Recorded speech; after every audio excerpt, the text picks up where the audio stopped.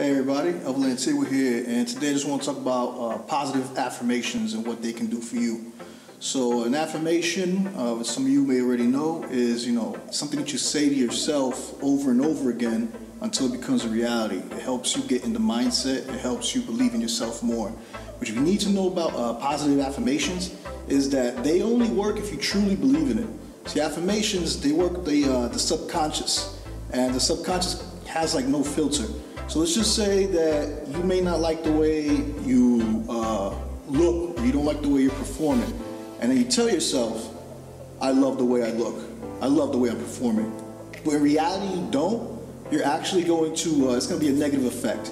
For an affirmation to work, you have to actually really believe in it. So how do you get to the believing part? It starts with action. So if you don't like the way you're performing and you want to perform better, take the action, any action to perform better. Read more, go out more, produce more, just any action. And what that's gonna do is gonna make it more believable to your subconscious because you're taking those actions.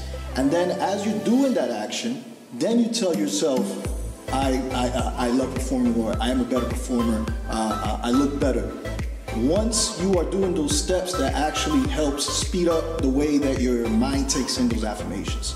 So again, if you want your affirmations to work, take the actions that's required in order for those to work, and you will believe in it for real. And the more you say it to yourself and the more you take those actions, those kind of help each other build up quicker, and positive affirmations you actually believe in will probably work 10 times faster when you once believe in it.